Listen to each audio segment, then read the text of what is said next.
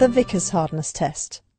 The hardness of a compressor wheel for a turbocharger is to be measured using the Vickers method. The main principle of this hardness testing method is to press a pyramid-shaped diamond indenter with an exactly defined force onto the test piece and then to evaluate the surface area of the indentation.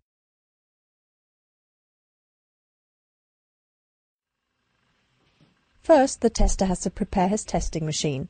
He takes the Vickers indenter with the four-sided pyramid and inserts it into the mounting device of the testing machine.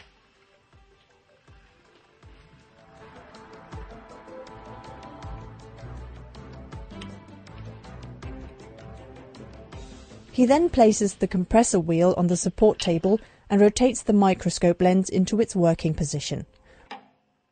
With a hand wheel, he adjusts the height of the support table until the test piece surface is displayed in focus on the screen.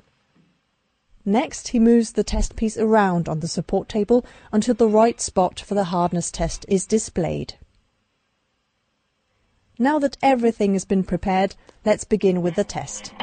After pushing the start button, the diamond pyramid pans down and carefully touches the test piece surface. The test force slowly increases to its specified value.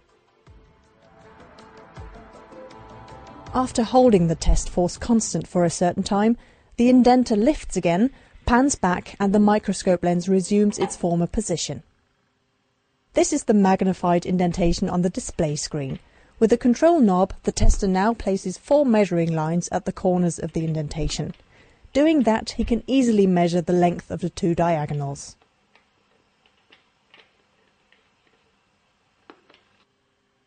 Finally, he only has to push the input key. The Vickers hardness value will then be calculated automatically.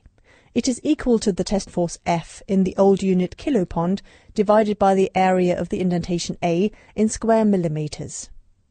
The Vickers hardness of our compressor wheel is displayed on the bottom left-hand corner of the